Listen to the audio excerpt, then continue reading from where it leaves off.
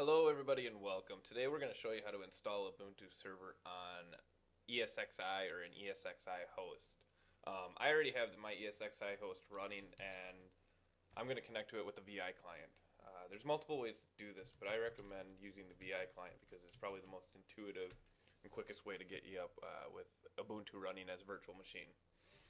If you don't have your VI client, you can actually just point the web browser to the local IP of your ESXi host, and the first link is to download the VMware infrastructure client. So now we're connected here, and you can see I have one virtual machine already running. What we're going to do is we're going to add in another one. This is going to be our Ubuntu server. So we're actually going to be running Windows and Linux on this ESXi host. Actually, I'm going to choose custom. I like to actually choose all my options. I'm just going to name it Ubuntu server.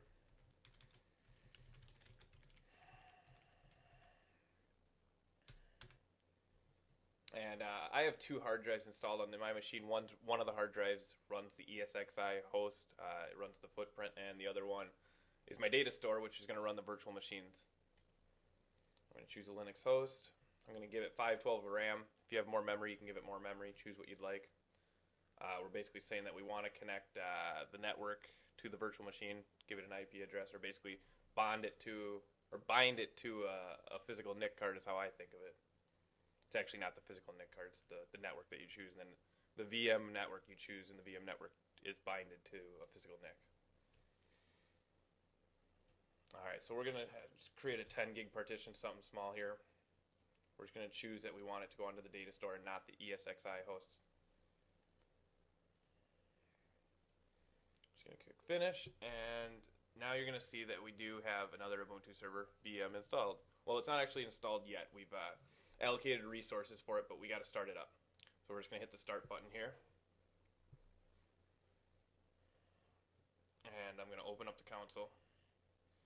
And at this point, I actually have the ISO on my desktop of my machine here. So I'm going to mount that. If I connect to an ISO image, I'm going to choose my Ubuntu server image.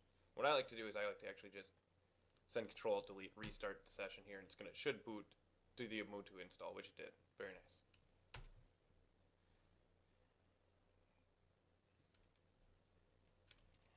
So it's going to be just a normal install. It's going to be identical as if you were installing this as a physical machine, but we're actually doing it in a virtual machine where we've allocated 512 RAM and pretty much a 10 gig hard drive. I'm going to speed up the video here so you guys don't have to see the install. I'm sure you've all done an Ubuntu install. There's nothing really fancy about it other than you're doing it within the VI client, which is pretty slick. So I'm going to speed it up here real quick. Alright, so what I did is I just went through the Ubuntu installation, and we just finished up on the installation. Like I said, I didn't want to go too deep into the installation portion because that's not why we're here. As you can see, when it finishes up, you're going to see that the VM, or the Ubuntu server, is just going to restart like any other machine, except for instead of physically going to the machine and hooking up a monitor, this is your console. I mean, this is how you watch it boot if you want. I'm going to show you a couple examples of how we're going to enable SSH, and we're going to use PuTTY to SSH into the machine, and you're going to see that it doesn't really matter if it's a VM or not. It functions the same way. You allocate certain resources to it, like 512 RAM, certain amount of hard drive, and even down to the processor, how much processor you want to give it. So I'm going to log in here. Wrong username. Wrong password because I got some fat fingers, obviously. And no, I guess it was just slow. Anyway, I'm going to install OpenSSH so we can get port 22 rolling here. And many ways to do this. I just want to show you a quick example.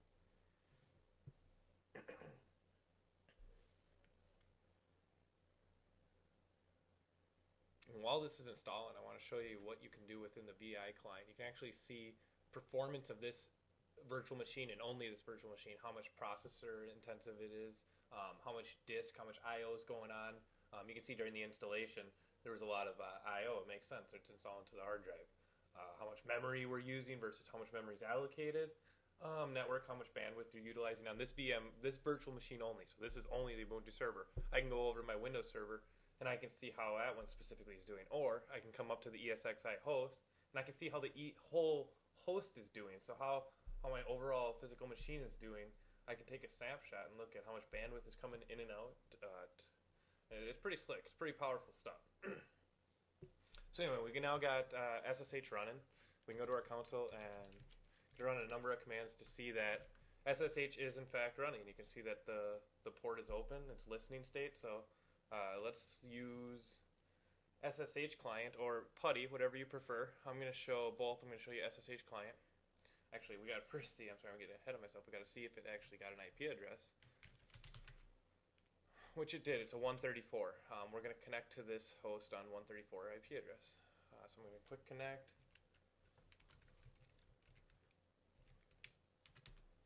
Same username. Yes, this is the first time it wants to accept the key.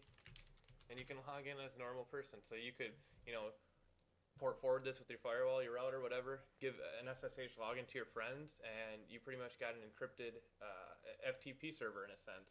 You can upload or download files to the server, and they're totally encrypted because SSH is fully encrypted. So that's an example how you can use the SSH client. PuTTY, for those of you familiar with PuTTY, we can do the same exact thing. Just want to show you that it doesn't matter whether it's a virtual machine or not. You can get an Ubuntu server up and running as quickly, whether it's physical or not. It's very cool stuff.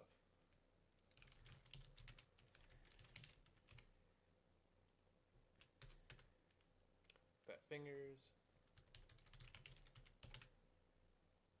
And you can see we're logged in. You can run the top command to see how this host is rolling. And that's pretty much it. That's what I wanted to show you, how easy it is to get any virtual machine, Linux, Windows, getting rolling with ESX and ESXi. One thing I should note is, with ESXi, there's really cool things you can do with the backups. Normally when you back up your files, you're only getting your files, but if you get a virus or get infected, you have to reinstall the whole OS. Well, the cool thing about ESXi is it basically holds it all into one couple files, and if you back up those couple files, you basically have an image, almost like an ISO or a snapshot of your of your virtual machine. So you don't have to ever reinstall a machine again. You should never have it activate again. Very cool stuff, if you ask me. Okay, this is what I actually wanted to show you about backing up your virtual machines.